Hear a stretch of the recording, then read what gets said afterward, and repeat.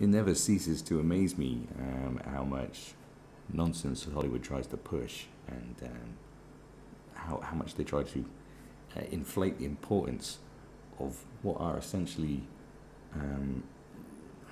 the equivalent of throwaway junk food movies. That's essentially what it is. Regardless of what you think about whatever the subject is that they're trying to push, whatever you think about feminism, with this example, it doesn't really matter what you think. It's sort of asking yourself, like, is this film really the most important thing for feminism in the grand scheme of things? Is it really? Is this that important, or is it just something that's made to make money, and that's about it? Kind of gone are the days when they'd write a great script and go, "Ooh, that's good," you know, regardless of whether it had social commentary or whatever it was just good, wasn't it?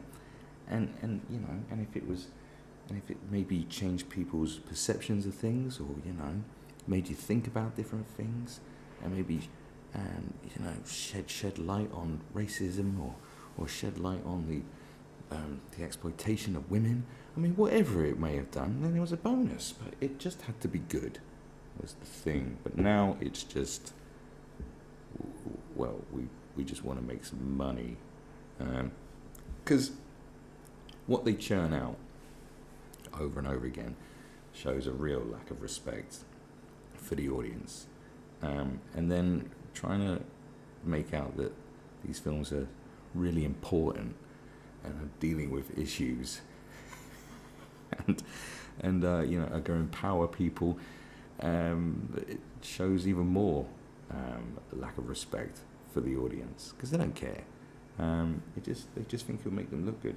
And your people, these loud voices who champion this stuff, who, it's a bizarre paradox of, if that's the correct word, like of you know, people are very far left leaning, I suppose, who should be sort of anti-corporation and anti-consumerism, and yet they champion and support the biggest piles of consumerist dump imaginable, which is films like this.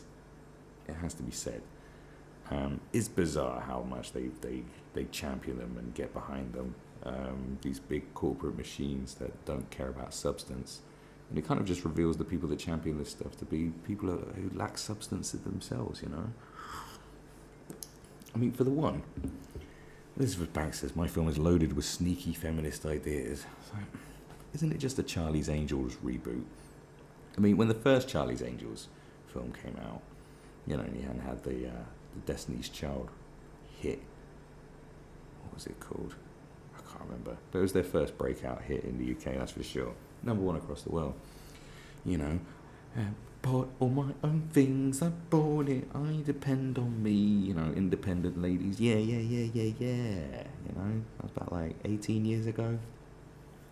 18, yeah, something like that. But even when that came out, people were like, Charlie's what? I mean, no one really knew about Charlie's Angels. So why are they doing Charlie's Angels again? Because they haven't got any ideas. They go, oh, Charlie's Angels. Oh, is there a feminist angle on that? Well, it's got 3 women in it, I suppose. Well, that'll do. And do you remember Elizabeth Banks?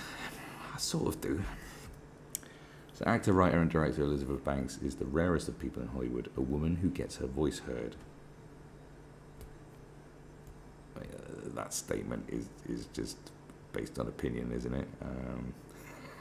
Off the bat, going, do you know how difficult it was to get this piece of crap film made that no one wants to see? That's inevitably going to be forgotten about and rebooted again in 3 years with 3 black lesbians. As her Charlie's Angel reboot arrives in cinemas, she talks about setting her own agenda, equal pay, and what she learned from Julia Roberts. God, it's just... It doesn't really matter about what she thinks about the world and what her feminist opinions are. It's the fact that she thinks we care about her opinion is the one thing. Celebrities are just insane. When Elizabeth Banks was starting out in Hollywood in the late 90s, She had one goal, to have a career like Julia Roberts. Everyone wanted to be like Julia Roberts, she says. I still want to be Julia Roberts, believe me. And we're all rooting for you, but I don't think you're ever going to be Julia Roberts. If I was Julia Roberts, I would not be working this hard. All right, that's a bit of a slight on Julia Roberts. What? Over the past 2 decades, Banks has been working very hard indeed. And if her name isn't instantly familiar, her body of work certainly is. She has been a regular in commercial comedy films, The 40-Year-Old Virgin, What to Expect When You're Expecting. Oh yes, I totally remember her in those films. And a recurring guest star on TV shows such as 30 Rock and Modern Family, for which she received Emmy nominations. For a time she played the eccentric Effie Trinket in the wildly successful Hunger Games trilogy, while simultaneously playing the Gail Abernathy McCadden in Pitch Perfect series. Right, okay, great. Both Banks worked as a producer and a director. She directed Pitch Perfect 2, which became the highest grossing music comedy film of all time. I like it when they really reach for things. Highest grossing music comedy film of all time. That's kind of subjective, isn't it? Anyway, not the figures, but you know. That's brought her international recognition. She has transformed from a jobbing actor to a bankable filmmaker. Well, she made I don't know, people who direct sequels to successful first films.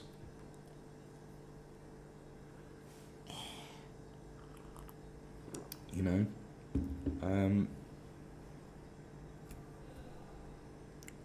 kind of reaching a bit, isn't it? But she has made it seem easy. No, she hasn't. This month sees the release of a new Charlie's Angels reboot. The film Banks has written, produced and directed. God.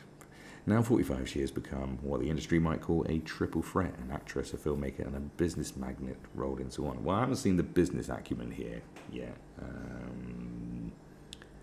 You know, someone goes, hey, let's reboot Charlie's Angels. I wouldn't go, Jesus, slow down, entrepreneur.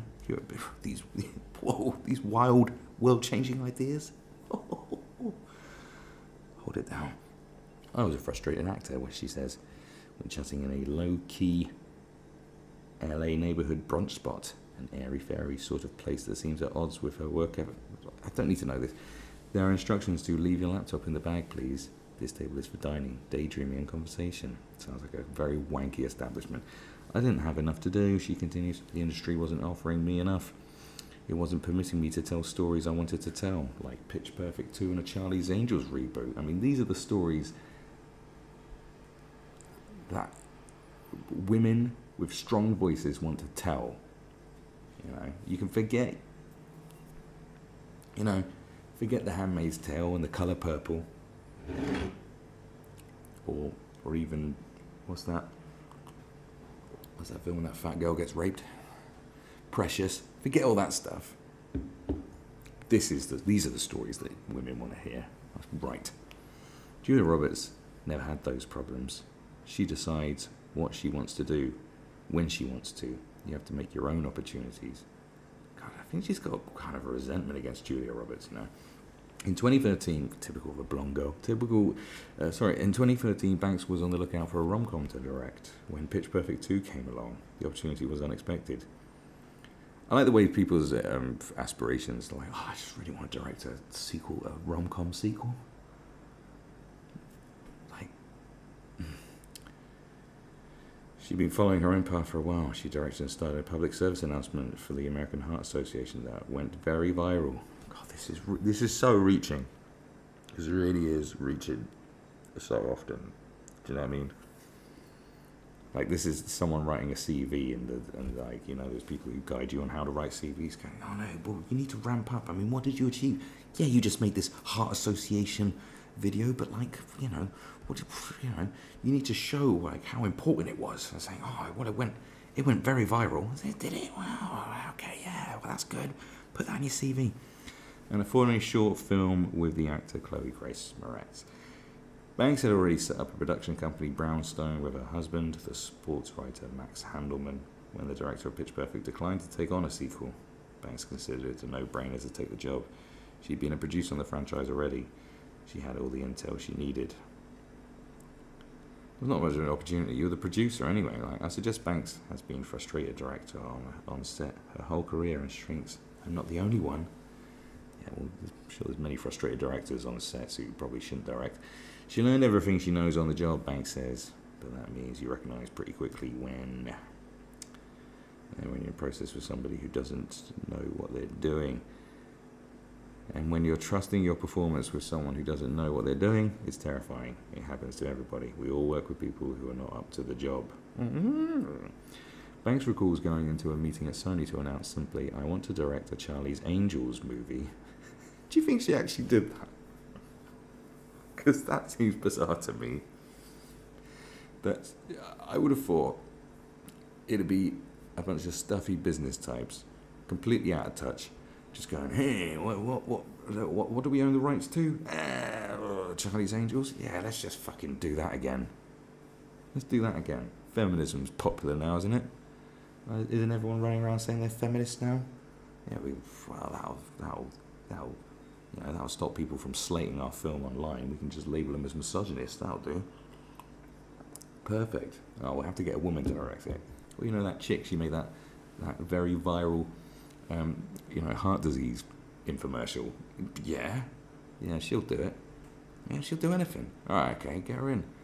But the fact that she went into a Sony, I don't think she went in, because I don't want to think that she'd do that.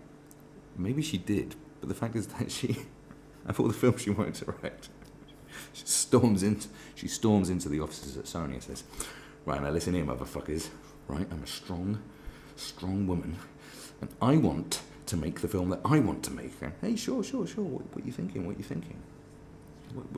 What ideas do you have? An epic Joan of Arc tale? No. I want to make the Charlie's Angels reboot. You do? Yeah, okay. To be able to work for a big studio with a big budget, they don't usually just hand that out. No, they select you. But I felt ready and confident. Pitch Perfect 2 earned $69 million on opening weekend, setting a record for a first-time director, bringing Banks accolades as a filmmaker. But again, it's a sequel though, isn't it? It's a sequel. Suddenly she was in demand in a way she hadn't quite been previously. To realise a film's larger vision, rather than play a smaller acting role within it. I wouldn't say I could have directed whatever I wanted, she says. Well, clearly, because, why would you choose to do this? Out of everything, why are you just so caught up in the corporate machine you think this is good? I just don't know. I don't know. But I definitely had leeway to have some autonomy over what I was going to do next. Watching Charlie's Angels, it's impossible to question our ambition. Charles Townsend's investigative agency has expanded. There are now groups of angels, all smart, highly trained women, and probably built like stick insects who can just whoop anyone's ass. This is one of the problems with a lot of this shit that they do in Hollywood now, is the stick insect girl who can just kick anyone's ass. You've never had that with men. They've always been someone you look at and go, if you've got to suspend your disbelief a bit and go, well, this feels a bit stupid. But at the same time, it's like, you see The Rock or you see Arnold Schwarzenegger, even Jason Statham, you go, yeah, he could probably whoop a few of them people. But none of the women they put in those roles, you go, oh yeah, definitely. Except, what's her name who plays Brienne Tough in Game of Thrones? She's the only bird you've seen and gone, yeah. Of course she kicked her ass. Look at her. She's like, it's just a bit of a silly thing, and it makes it. And again, it's insulting. But they don't care about insulting people's intelligence. They just want to make money from crap. Anyway, Banks plays a key role. Bosley. So they replaced Bosley with a woman. Brilliant. Okay, great. So there's Kristen Stewart, Naomi Scott, and Ella Balinska. I don't know who that is. Some of the film's details, for example, a female employee discovers a sinister plot in a large tech company, but is dismissed by her male bosses. Might be construed as political. Oh, this film is... I think this film is going to just change the world as we know it. I really believe that. The Charlie's Angels reboot. Possibly one of the most important films ever made. Maybe. Anyway, Is that impossible to avoid in 2019? I'm not making any grand statements while you're directing Charlie's Angels reboot. Of course not.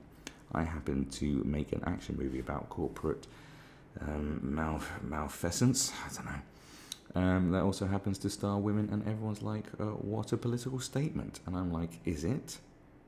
No, no one said that until I read this article. Now it's a political statement. I never thought it was a political statement. I was like, oh God, what have they done again? Same with the Ghostbusters remake, when it was like, oh, well, of course they're going to redo Ghostbusters. And they said, oh, we're going to put all women in it. I was like, right, well, at least that's something. That's the first thing I thought. I was like, well, at least that's something different, I suppose. You know, that's as good as they're going to try. Well, we'll just make them all women. But they're all the same. You know, three white people and one black person. So it was just the genders were reversed, you know. It's just like, well, I guess they had different personalities, which were kind of all the same personality. But anyway, I digress. If they were all men and it was the exact same story, it wouldn't be very political, would it? Well, no, it would, because it would be Charlie's Angels with men, wouldn't it? It's Charlie's Angels. The whole fact is they're women. I mean, I don't get it. I wanted to make a broader, appealing movie rather than something actually political. You've chosen the right thing. She finds it interesting that simply because I made a movie that stars women, that it's feminist enough.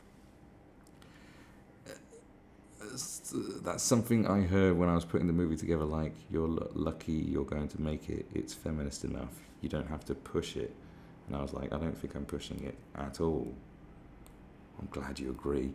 Banks has ditched the male gaze of Charlie's Angels past and has loaded the film with sneaky feminist ideas. Oh, now so it's not a feminist film, but it is? I don't get it. Little things she says, like, don't forget to smile. Brilliant.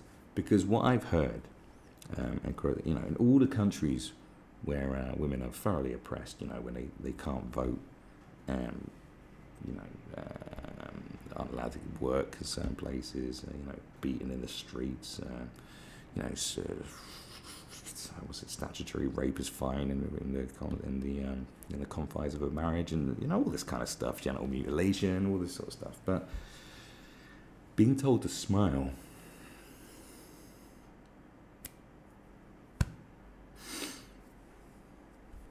it's terrible.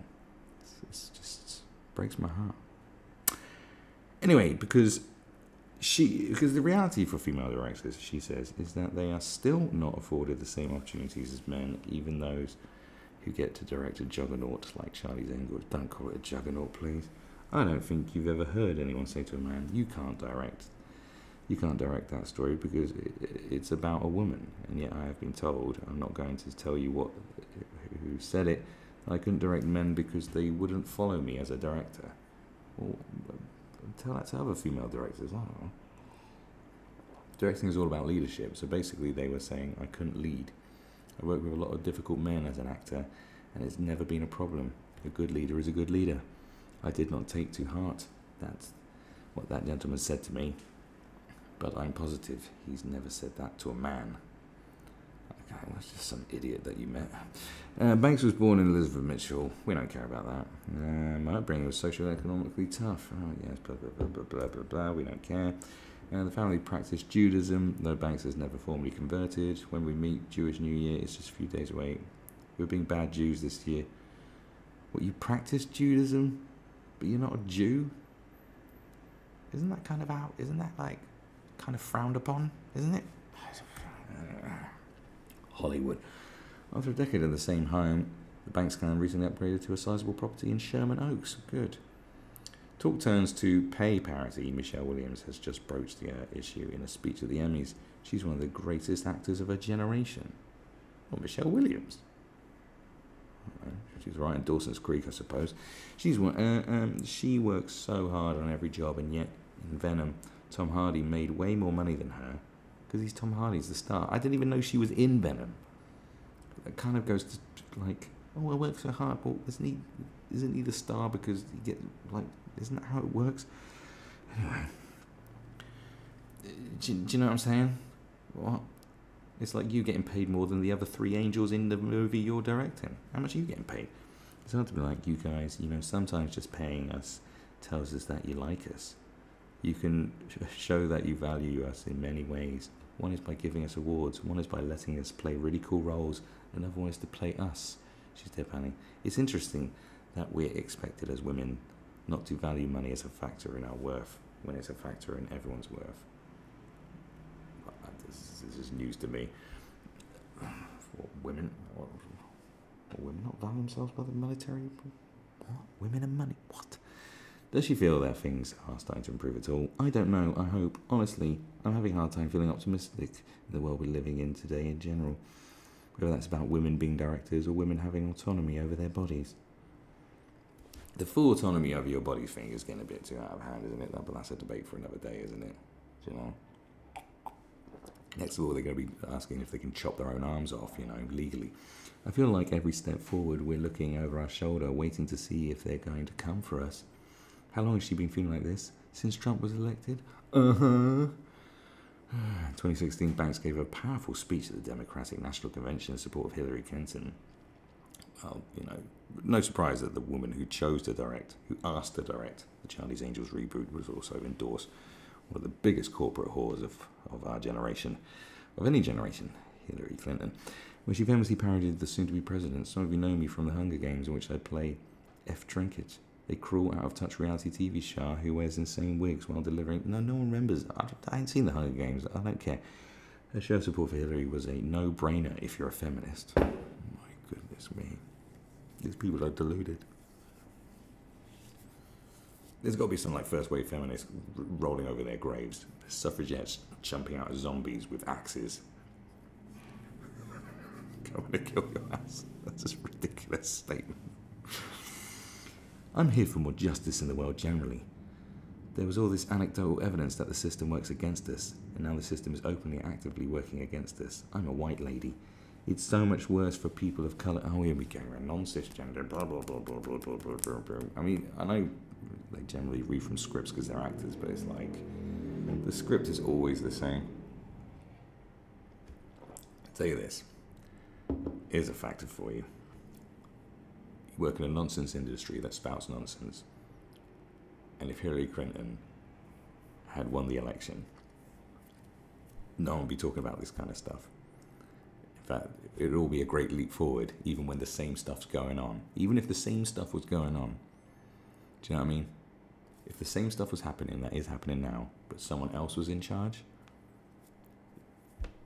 there'd be none of this doom and gloom and no one talking about it. It's just, come on, man. Spare me. I'm done. You just... this isn't an important leap forward. You're making... you're making throwaway junk that costs millions. And it's going to tank. And so it should.